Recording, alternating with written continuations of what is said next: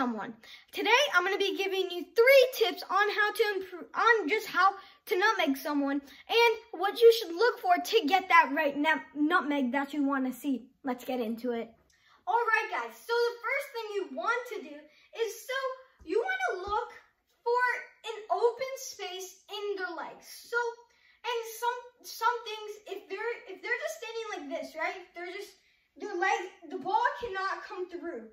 What you can do is you can use some moves to make their legs start spreading out.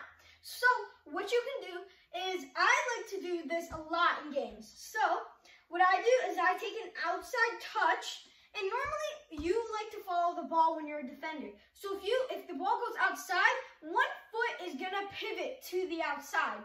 So if you go to the outside, their leg is gonna go boom. And then that leaves you an open shot to go right through the meg. Okay, that's my first tip for you to get more megs, and let's get to the second one. All right, guys, so my second tip for you to get more megs is, let's say you're versing like an insanely good defender, but the only way to get past them is through a meg, because they're literally a mountain. They're super tall, super strong, super fit. But then their legs come apart a little bit.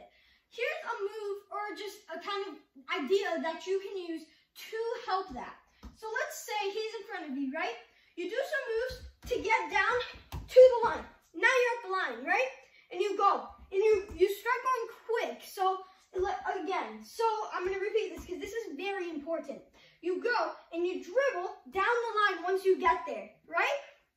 Then what you can do, there's 2 options that you can do that are most beneficial if you want to go for the meg.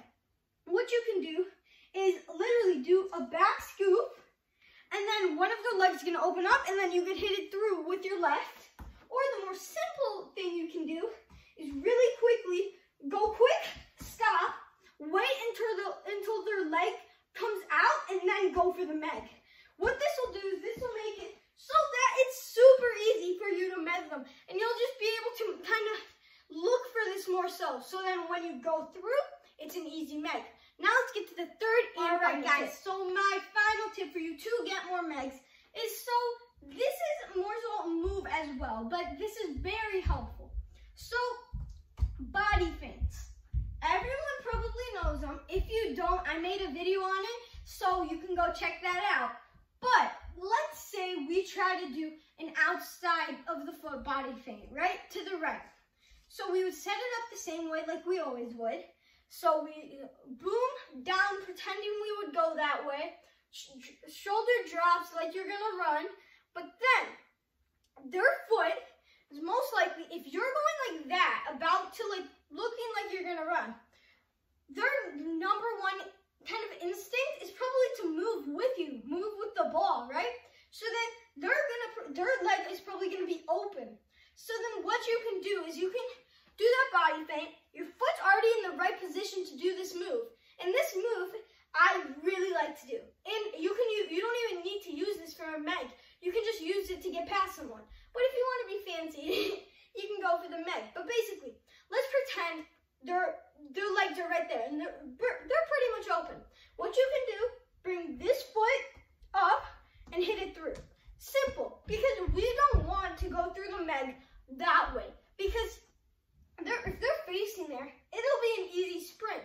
And then also, if they're there, they're gonna block us. They can easily block us, so we can't get past. And one of their teammates could just snag the ball again. So what you want to do is go the opposite direction still. So you go boom, and a quick motion, just like that.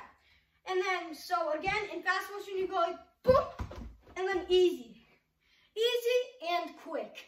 That is all I have for you guys for today. Now let's get to the outro. Hope you guys loved this video. Make sure to like, comment, subscribe, and hit the bell so you get notified with my latest post. And I'll see you next time.